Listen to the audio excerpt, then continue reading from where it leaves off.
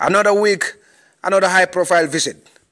Jeffrey Feltman, UN Under-Secretary General for Political Affairs, is leading a high-level delegation for talks with government officials and civil society organizations. This afternoon, he called on the President, His Excellency Adama Barrow, and the two had discussions on a wide range of issues, including the role of the United Nations in helping the country emerge from its transition from a dictatorship to a democracy. The UN had played a critical role in helping resolve the political crisis, dispatching an envoy, Mohamed bin Chambers, to join West African leaders to convince former President Jammeh to give up power.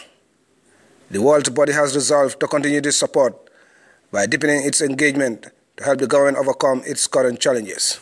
After 22 years of one type of rule, there are many challenges ahead in terms of full respect for human rights, in terms of national reconciliation, in terms of involving youth, involving women at all levels of governance. These challenges are obviously enormous, but the United Nations is committed to being a partner with the people and government of the Gambia going forward. The Barrow-led coalition government is barely 2 months old and has already won the confidence of the international community.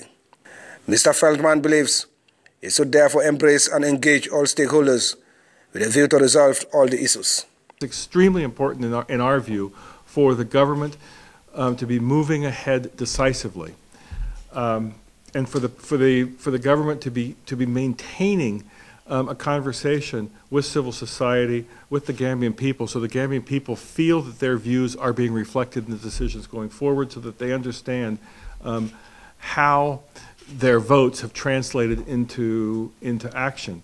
Based on the request and consent of the government, the UN is willing to work with donor partners to coordinate and guide their interventions.